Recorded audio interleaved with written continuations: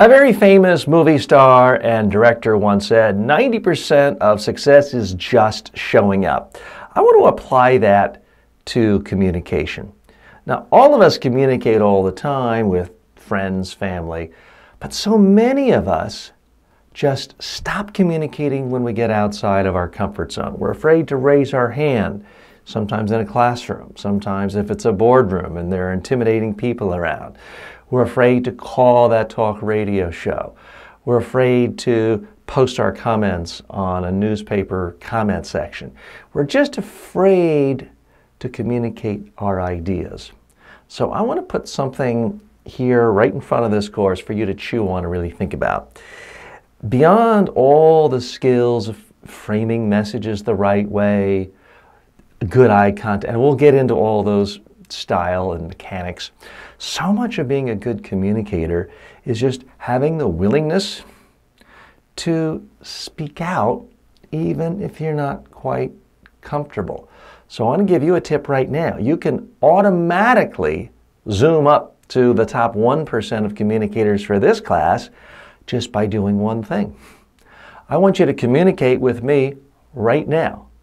Go to the Q&A section of this course and you'll see it right at the top in the middle of the page once you've clicked the dashboard.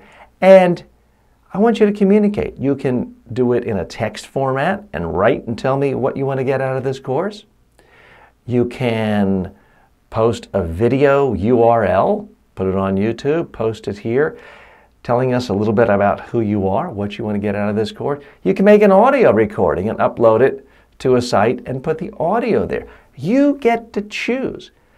Do what's comfortable for you. But most of you, sad to say, are not going to communicate at all. You're going to sit back, passively, click, let's go to the next one, let's get through this course, let's see if we can get to the bottom and get our certificate.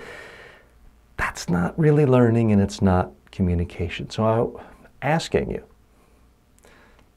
politely, please communicate with me right now. Let me know specifically what you want to do to get the most out of this course. And even though this course is jam-packed, there's 550 lectures in this course, I can still delete one to add something new if more of you want that. So communication has to be a two-way street.